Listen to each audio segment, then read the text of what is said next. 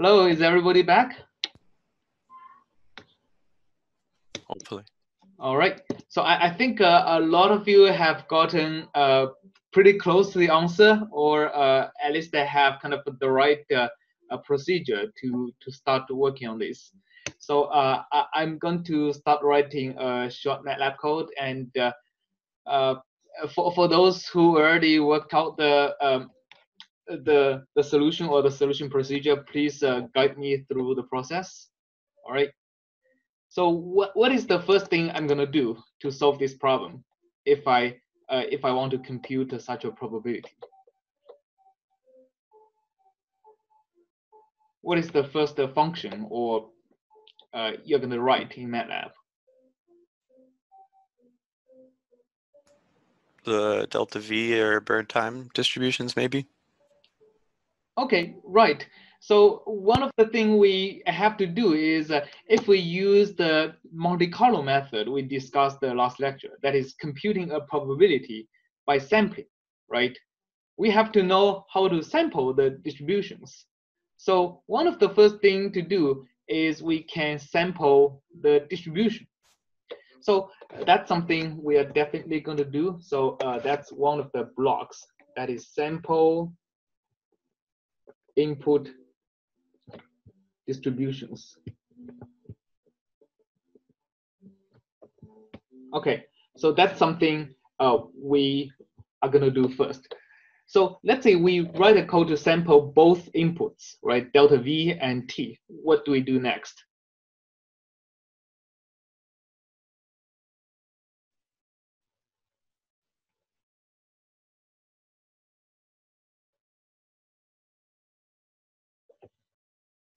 Yeah, what is the next thing I do once I have the samples?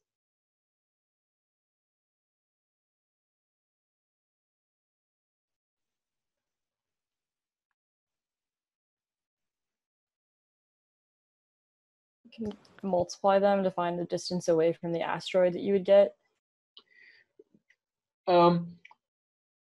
Right, so basically if I have one sample, one pair of samples, right? So one delta V and one T, a solid number that I can look at. What do I do with a pair of numbers?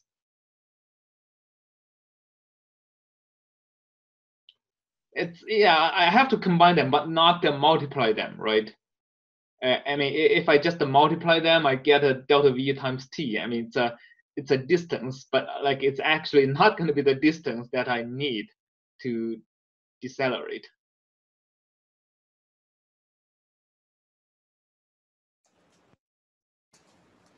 Well, that'll give you like the first leg of the distance you travel, but if it's not the full 250 delta V that you need, you're gonna have to calculate the remaining distance you're gonna travel with the slower deceleration. Yeah, right. So basically, I mean, all of you, I think, have discussed in details, but like the overall picture is right. So it's to figure out deterministically. So for each sample,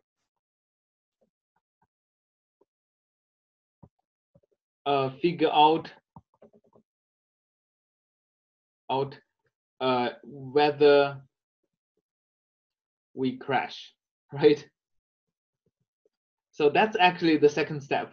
We may not, it's not as simple as multiply the delta V by the time and figure out that's greater or less than 10 kilometers, but like it's gonna be a slightly more complex procedure to figure out if the distance required to decelerate is greater or equal to the distance we have, right? So that's really the second step. The result of the second step is for each sample, we're going to produce a binary outcome, either crash or not crash, right?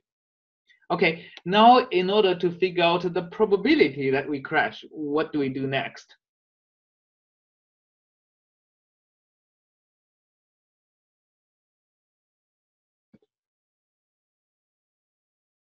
Right, we sample the distribution, we have a bunch of samples, and for each sample, we figure out we crash or not crash. How do we get the probability?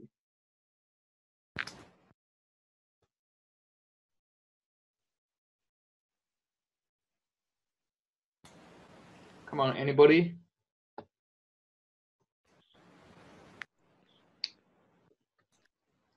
It's just some like a naive Monte Carlo. You can just take the number of crashes over and divide it by the total number of simulations, and that would be your probability that you crash. Yes, it's the number of crashes divided by the number of samples, right? That's a pretty naive Monte Carlo estimate. So that's what we are going to do.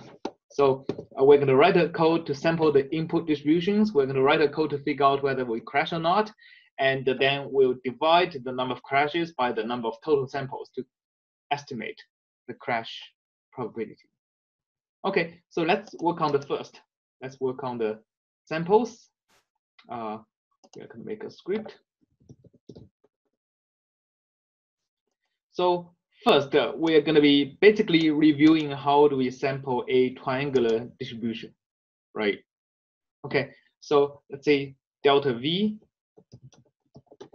is going to be a triangular distribution. So let's set our n samples. Let's actually set it to be something pretty large. Let's use, let's say, 100,000 samples. So what's going to be my delta V? My delta V is going to be a triangular distribution. And how do you suggest we sample a triangular distribution?